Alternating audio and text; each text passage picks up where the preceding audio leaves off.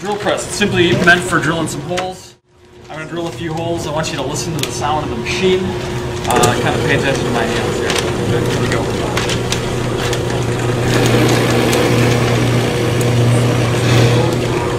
There. Okay, this time, listen to how the sound changes as I pass. You'll hear a difference in sound once I make it. Okay, so I'm in the board right now. And you're kind of a slight change right there. Okay, I always get the question, how do I know when I've passed through the board? We get that one a lot. Okay, so listen to the sound. When you're actually on here, you can feel it in the handle too, but listen. Okay, so I'm in the board right now. I hear that? I just passed through the bottom of the board. Okay, I'm down in this open hole right down in there. Okay, in the scrub. So that's that.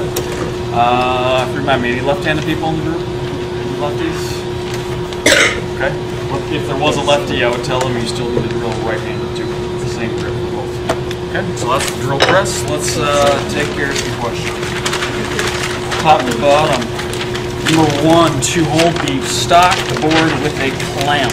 I did not do that with a clamp. This is the clamp we're talking about. That would be even more safe than what I just showed you.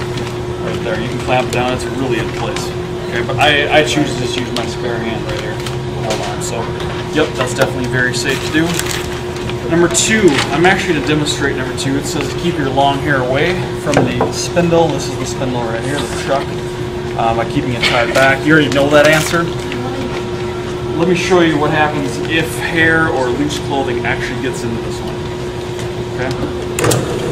So we'll simulate this is my long hair hanging here. Dangles into the machine. Watch how quickly this goes. Okay. And this is my long hair hanging in.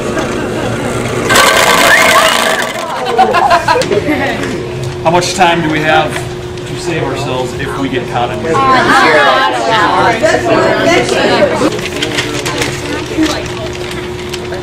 Number 6 talks about keeping the long end of your material, your board, to the left of the operator. I'm the operator of the machine. Okay, is this board sticking out to my left or is it out to my right? When I was drilling earlier, is that to my left or to my right? To my left. Okay, this is the only grip right here. Okay, if I had it out to my right, okay, this means I have to cross my arms. I can't even see what's going on. My arm's in the way, so that's a problem right there. Okay, another reason, a bigger reason, is once in a great while, when you're drilling into a hole, the board will get caught and stuck on there. Usually it's when the drill bit is dull, so it's not safe, you know. This thing will spin. It spins that direction when it's going, and you know how fast that happens. It's going to turn this board. Over here, it's no big deal. It just hits that and it stops. Nobody gets hurt. If you are off to the right-hand side, okay, especially if it's a longer board, I'm going to be the first one to get it right here. Okay, that's going to be very painful. Okay, so there's only one way, and that's to the left, like this. There. Loose-fitting clothes, 7. We've answered that. 8 and 9. 8, you know. Number 9, to use caution to reach around a revolving bit. Revolving means spinning. So when this thing's spinning, should you reach around to get sawdust and stuff out of here? No. Okay, you can take a good guess. Nope, that's inviting a sleeve to get caught in there.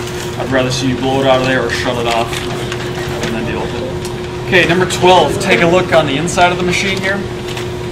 Okay, you can't see, you might need to kind of peek around here. Here's the insides. When we turn our electric motor on, this is spinning, which turns our pulleys, which turns this right here. Alright, we've got different speed settings. Just like if you're riding a bike, you change gears. Okay, here's the front gear. They're asking, should you be on top speed at all times? Top speed is up here. It's really fast. We are going to be on kind of a medium speed. So you guys can see what's right there. Flip it on. Quite get on there. There is moving a whole lot faster than before. Okay, we're going to stick to the medium speed.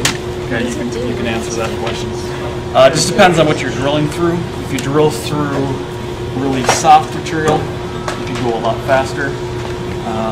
Hard materials, you go a lot slower, like metal and stuff. You would need a metal drill bit, which we don't have All right, so that's that one. Let's see, what's left? Number 13, to try to stop a board that's caught and now spinning. I can't demonstrate this one either, so I'll probably guess the answer. If it's spinning out of control, are you going to stick your hand in there and catch it? Yeah. Probably not. That's going to hurt. 14, to drill into anything besides your project. For example, grabbing your neighbor's notebook and drilling that. I'm probably not going to be real excited about that. Okay.